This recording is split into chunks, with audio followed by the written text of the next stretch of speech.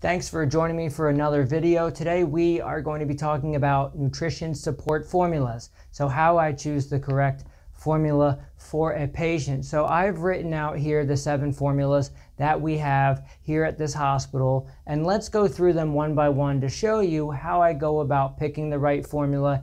Even before I look at their macronutrient needs, oftentimes I can tell which formula might be appropriate for them, and then that way you don't have to run your math on all the different formulas.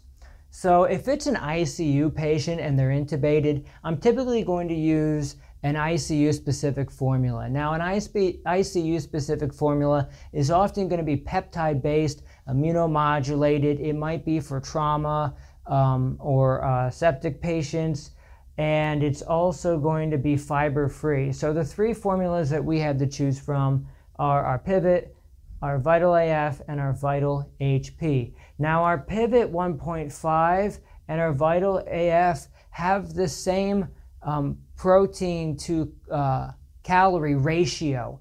So if you're whatever patient you have, if they have X amount of calories and X amount of protein, these formulas are going to be identical in terms of being able to provide that. However, Pivot is just more concentrated, and it has some extra ingredients in it that are specific for surgical patients as well, that Vital AF does not have.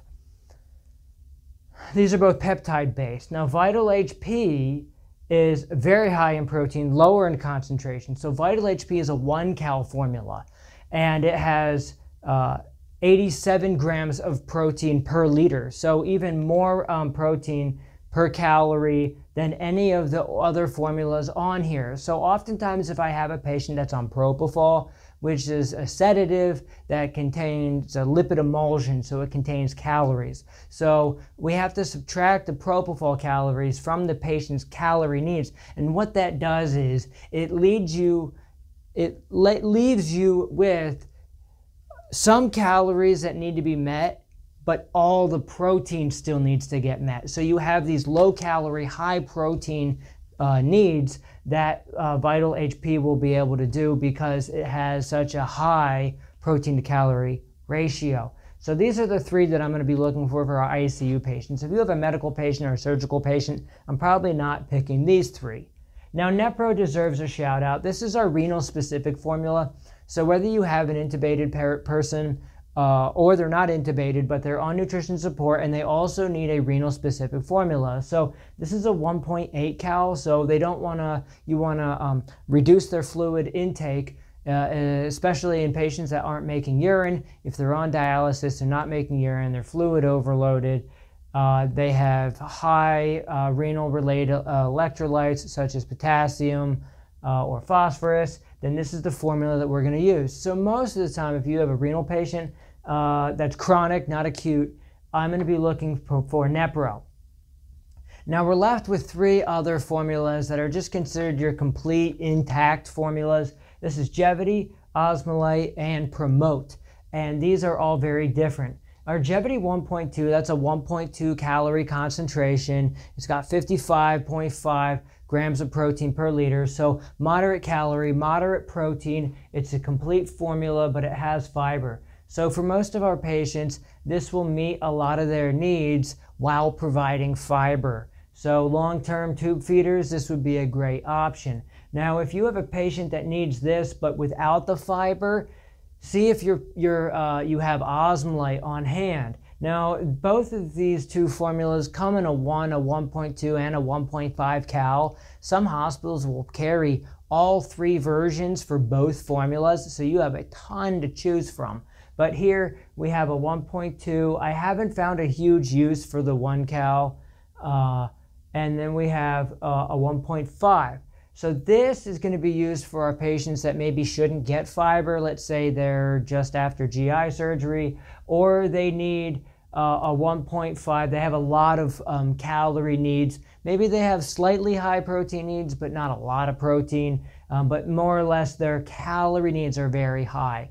So if you have someone that needs 2,500 or 3,000 calories, you can meet that need with osmolite without running it at 120 or 150 mils an hour and still give your patient at least 100 grams of protein. So this is a really good option for those high calorie patients and our low fiber patients. Last but not least, we have Promote with Fiber. This is a 1-cal formula. That's a 1-cal formula. So, and it has 63 grams of protein. So that's going to be really important for our high protein patients. Maybe their needs are 1,500 calories, but they need 100 grams of protein a day.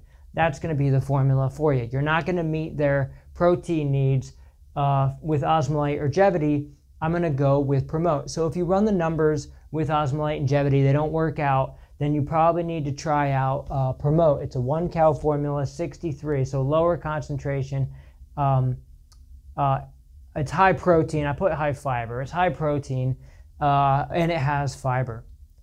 So those are our formulas. So I ask myself, is it a surgical or a medical patient, or is it an ICU patient? If it's an ICU patient and they're not on dialysis, then I'm not going to use Nepro. I'll pick either Vitals or the Pivot. And if they're a surgical patient, they need extra protein, we're going to try out Promote. If they're a renal patient, I'll try out Nepro. And if they're just a general patient, whether they need fiber or not, Gevity or osmolite.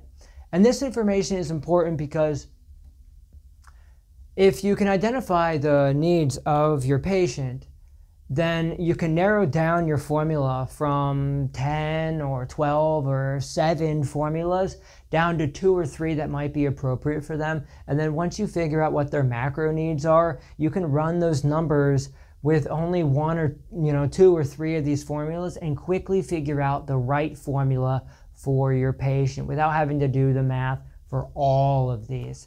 So I hope you found this video helpful. If you have any questions, post them down below. If you haven't subscribed, please do so. Thanks for watching. Cheers.